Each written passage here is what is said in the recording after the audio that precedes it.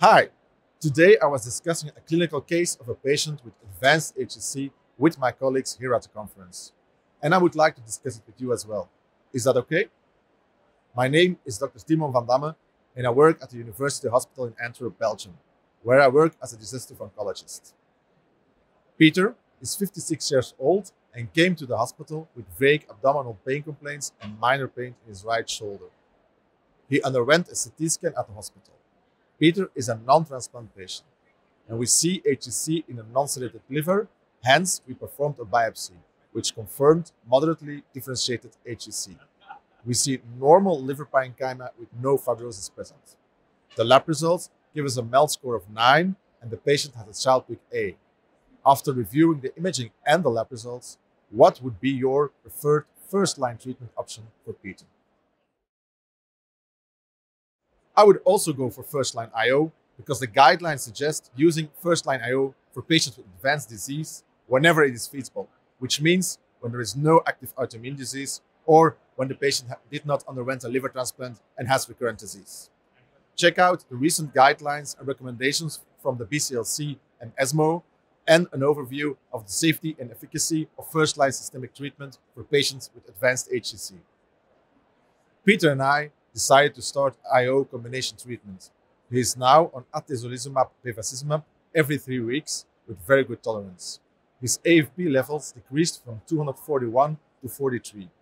We perform a first scan after 2 months, which shows slow progressions in the bone lesion on the 7th rib on the right side, while the disease in the liver seems stable. Importantly, the vasculature is slightly reducing in both the liver and the bone lesion, which is indicative for treatment response. After listening to these details and reviewing all the information on your screen, would you switch to second-line treatment?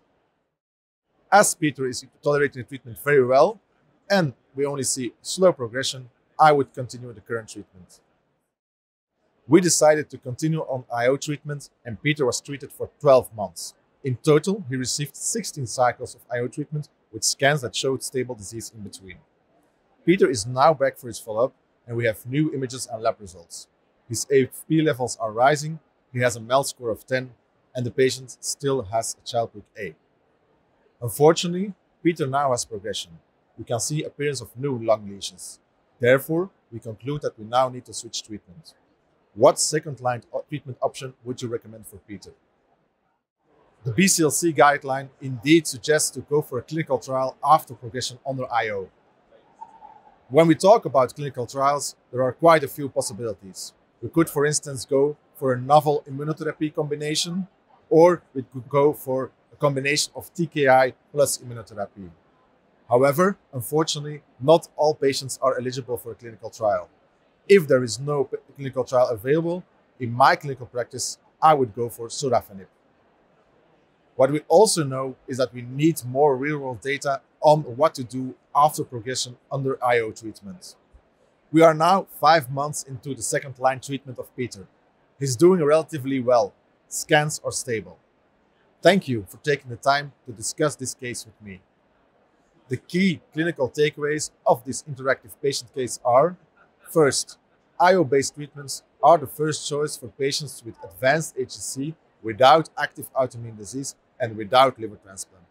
Secondly, in case of slow progression, continuing IO-based treatment should be considered for patients with HCC. And finally, research is ongoing to determine the best treatment options and sequencing after progression on IO-based treatments for patients with HCC.